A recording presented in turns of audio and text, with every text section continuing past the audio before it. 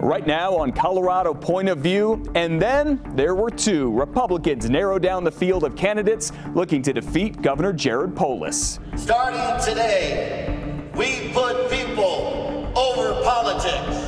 I'm Heidi Ganahl, and I want to be your next governor. Heidi Ganahl and Greg Lopez join us in studio to give their Colorado point of view on the issues that matter most to you. And the horrific King Soopers shooting in Boulder leads one Colorado congressman to take action. There are common sense steps that we can take today that we believe could save lives. However, not everyone's on board with the plan. That and more right here, right now on Colorado Point of View.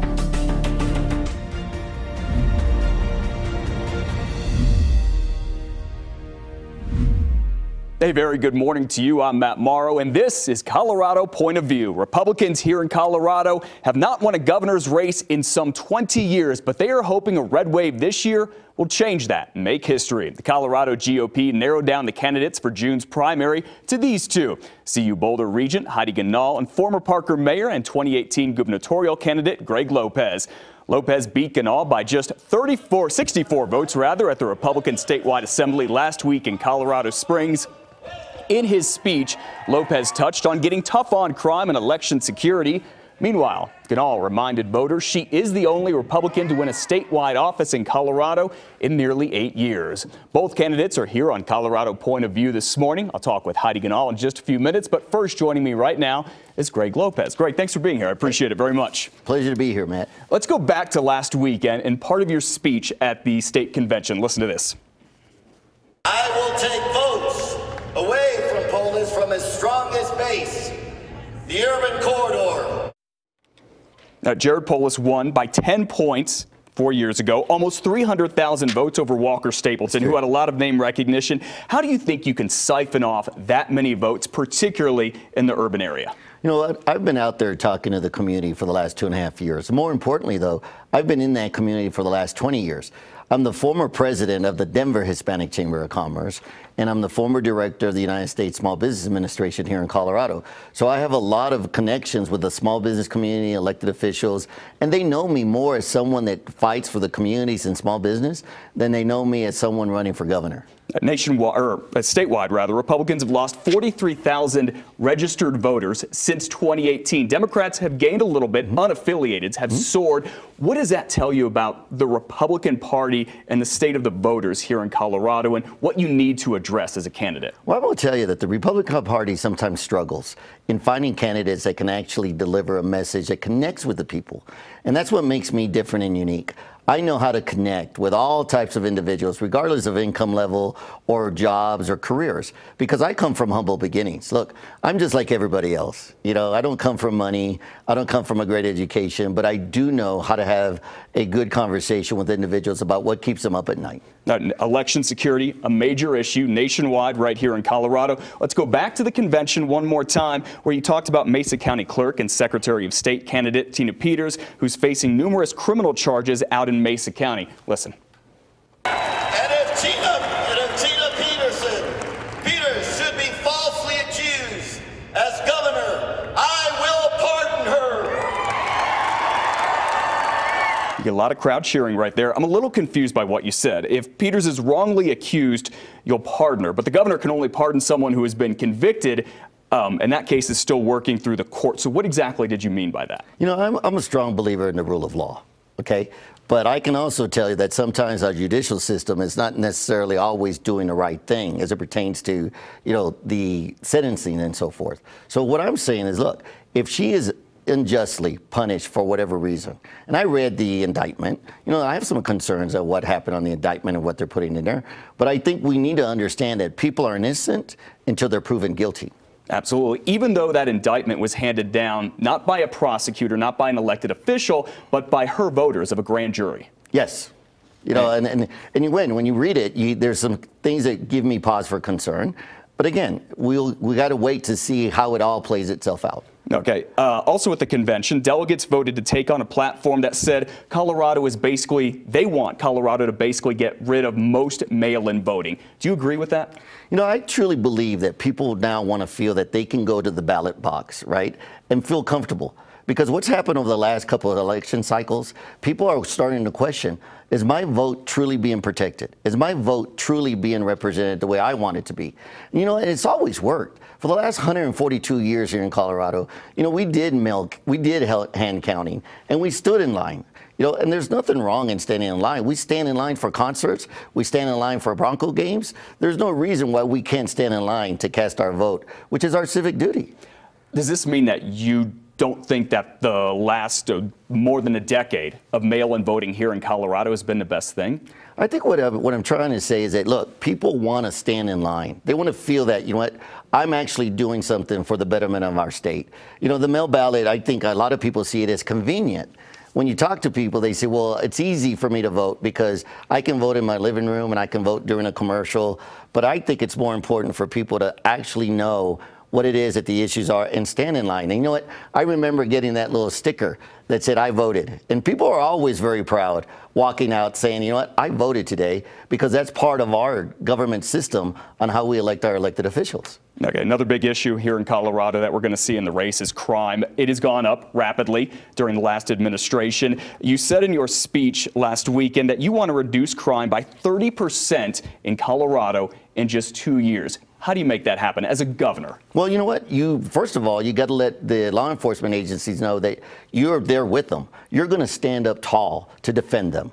You're going to make sure that people recognize that, look, these men and women in uniform, they're husbands, they're fathers, you know, they're brothers, they're sisters. They're there to protect us. So we need to make sure that their visibility is growing so that people that are having, you know, thoughts of doing something that's not appropriate to our community, that they will have a second thought about doing it in itself. I tell you, I've been talking to a lot of enforcement officers, police chiefs, sheriffs, and they say, Greg, we can do this. If we can start rolling back some of the legislation that's hampering us, handcuffing us, we can definitely reduce crime. All right. Greg Lopez, GOP primary candidate for governor. Greg, thanks for being here. I appreciate it very much. My pleasure. Up next is his opponent. Heidi Ganahl joins me to give us her Colorado point of view. Plus, the gun control debate heats up in Colorado again. New bills introduced by one of the state's congressmen a year after a tragic mass shooting at a Boulder King Super. Stay there.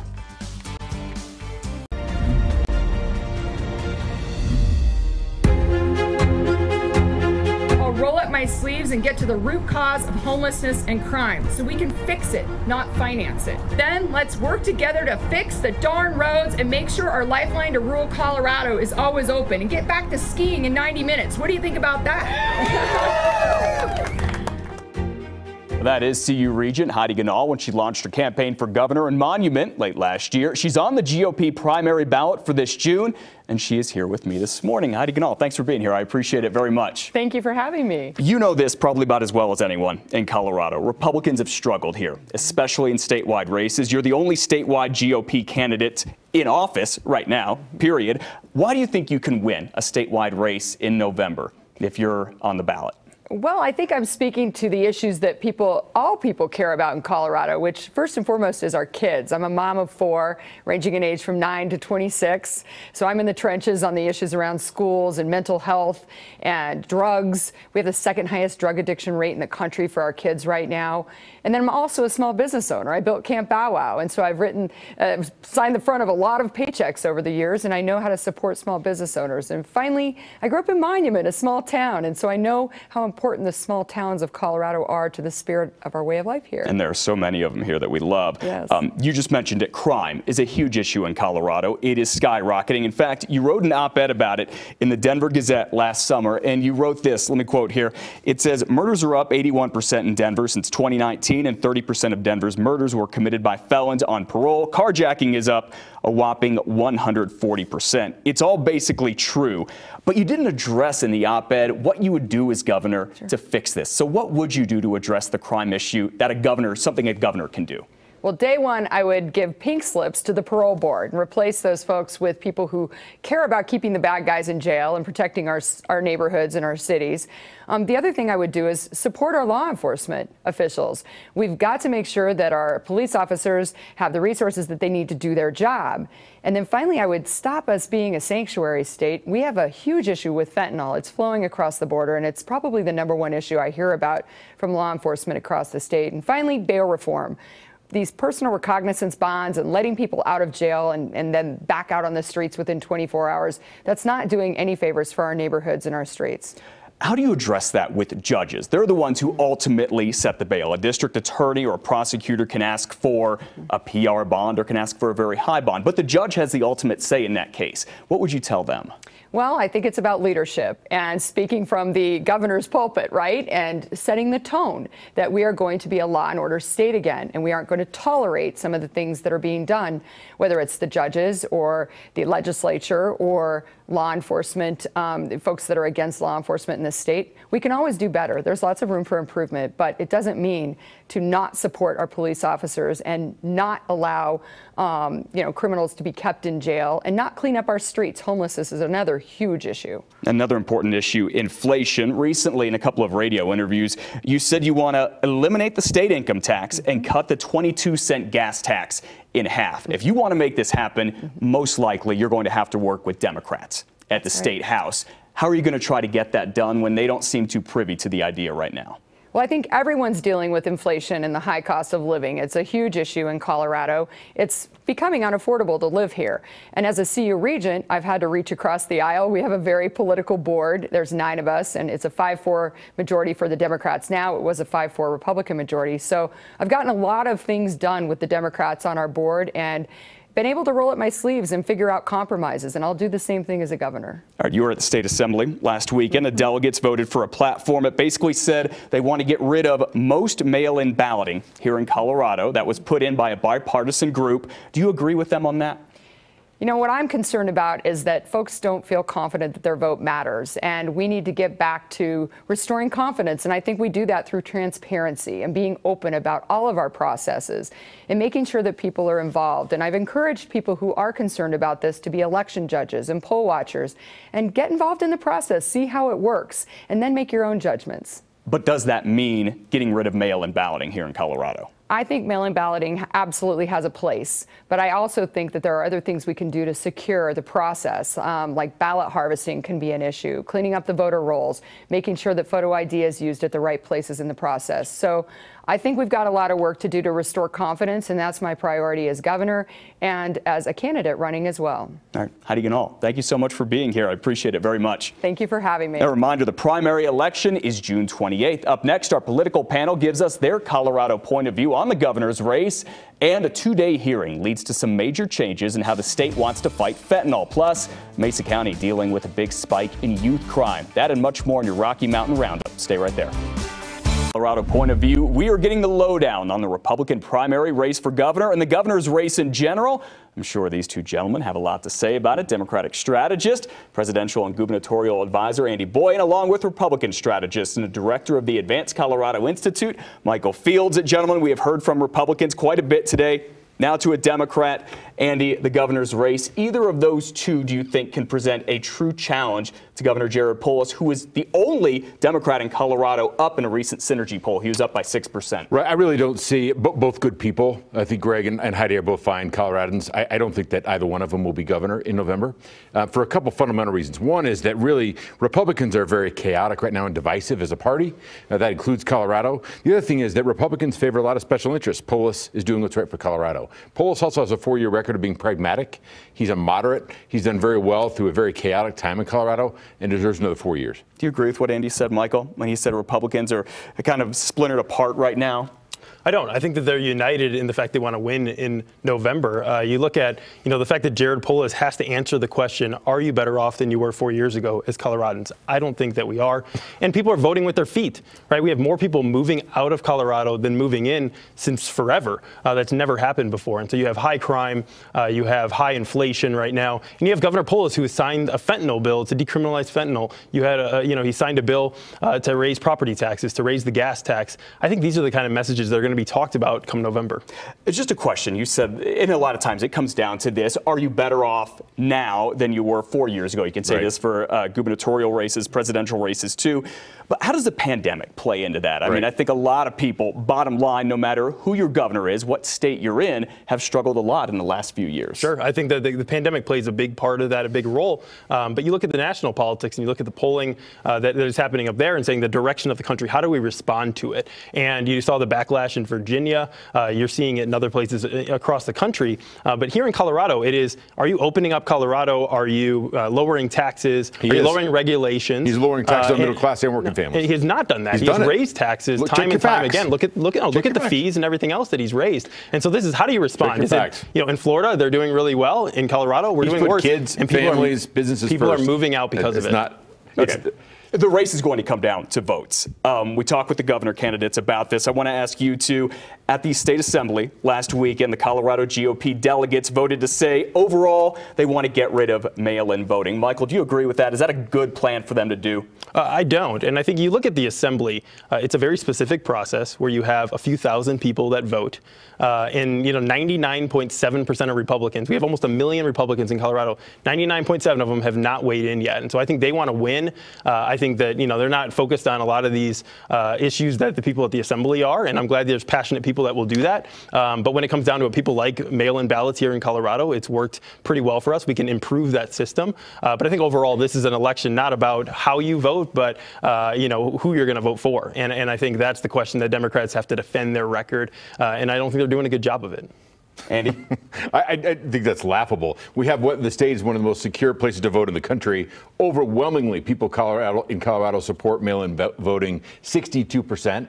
So I think it's a very secure system. I think it's a worthwhile system. The comments made earlier by Mr. Lopez about people want to stand in line. People don't want to stand in line. People want ease of access to voting, and taking away bottles of water from people standing in line, food. Taking them away. I mean, all this kind of stuff that Republicans are opposing about standing in line for hours is simply ridiculous. Okay, I mean, mail-in voting clearly is the way to go. Those are some laws passed in other states, not here in Colorado. Real quickly, but fentanyl, mentioned nationally. A major issue here. After 2 days of testimony, the State Judiciary Committee amended a bill that, as of today, it would make it a felony to knowingly possess more than 1 gram of the deadly drug. Andy, is this the right way to go for Democrats? I do strongly believe that. I think any possession of fentanyl in any way, it sends a message that if we are soft on that, we're soft on other things. So I think this is exactly the right direction to go. The other thing about fentanyl that's really interesting is this is not a specific issue to Colorado. This is a national issue. But Colorado has a particular issue and a problem with synthetic drugs, and I think the Democrats are leading the way to fight that fight and to make sure that we are in place when this stuff happens. And I will also say this. What Republicans are doing is a losing proposition. We had a war on drugs in the 80s. It fell apart. It broke in half. And Republicans simply just don't learn or can't remember the fact that it was completely failed. And here we go again with Republican tactics and try to fix it, and it won't work. Michael, does it need to be any amount of fentanyl for most Republicans to get on board with this? I think it absolutely has to be any amount of fentanyl. Look, 1 gram is better than the 4 grams that the Democrats implemented, but we have the second worst in terms of overdoses of fentanyl in the country. It is a countrywide problem, but it's worse here in Colorado. And this isn't about all drugs. This is about fentanyl, which is killing a lot of people, killing kids at their school desks.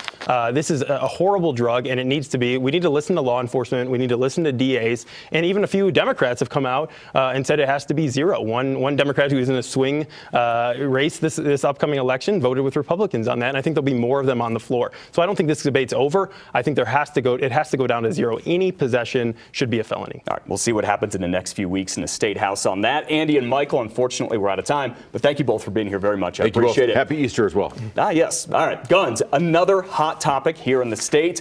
Right now, more than a year after the deadly King Soopers shooting in Boulder, the congressman who represents that area has a new bill he's introducing, hoping to prevent another mass shooting. Gabrielle Franklin is getting all Colorado points of view right now. For years, conservatives have pleaded with lawmakers to not infringe on their gun rights. Congressman Joe Neguse just introduced 4 bills designed to keep communities safe from mass shootings without imposing restrictions on firearms. And some gun rights advocates still aren't happy about it. We all will never forget the Columbine High School shooting in 1999 or the Aurora movie theater shooting in 2012. And the legislation that we are announcing today is born from the deep anguish that we feel at each of these tragedies and the deep desire that we have to ensure that these tragedies don't happen again. This week, Congressman Joe Neguse introduced 4 bills mainly aimed at ensuring workplaces and communities have funding for security and mental health resources in areas that have experienced gun violence. And I'll continue each and every day that I have the honor of representing our community in Washington to push for common sense gun violence prevention measures. If you want to talk about mental health concern, Congressman Neguse has mental health issues. If he really thinks that's going to stop crazy people from committing mass shootings, boy, he is not thinking properly. Gun rights advocate Dudley Brown says the proposals aren't an answer to gun violence. Instead, he believes more access to guns is the solution. Criminals want soft targets. They want to go in areas where it's not legal to possess a firearm. They want to go to schools, New York subways, places where people are very unlikely to have firearms. And guess what? They don't want to go to a gun show. And Congressman Neguse says that he hopes these measures just begin the conversation around stopping mass shootings. He says that he plans to bring other lawmakers who serve areas that are heavily impacted by gun violence on board as co-sponsors. Gabrielle Franklin, Colorado Point of View. Now to the Western Slope, where police are trying to stop an increase in crime, especially in young people. That's in this week's Rocky Mountain Roundup. I'm Austin Sack with KXRM News in Grand Junction. This week, I've been investigating increasing youth crimes following the pandemic. Now, a few days ago, Mesa County Sheriff deputies arrested 19-year-old Devin Maestas on multiple counts of internet luring of a child. The teen faces 8 charges and is ineligible for release. In January of this year, 19-year-old Brian Cohey pleaded not guilty to murder by reason of insanity. The Grand Junction teen was accused of beheading a homeless man. On a larger scale, Mesa County School District 51 saw more students bring dangerous weapons to campus than before the pandemic. Now, local officials now hope to expand the mental health support system and a creative move offer more recreation programs to young people in Mesa County. In Grand Junction, I'm Austin Sack, Colorado Point of View. All right, Austin, thank you. Thank you so much for joining us today. You just heard from the 2 GOP candidates for governor. Remember, the primary is coming up on June 28th. We have reached out to Governor Jared Polis and his campaign. We hope to have him on Colorado Point of View very soon. Thank you so much for joining us today. Happy Easter. I'll see you back here next week.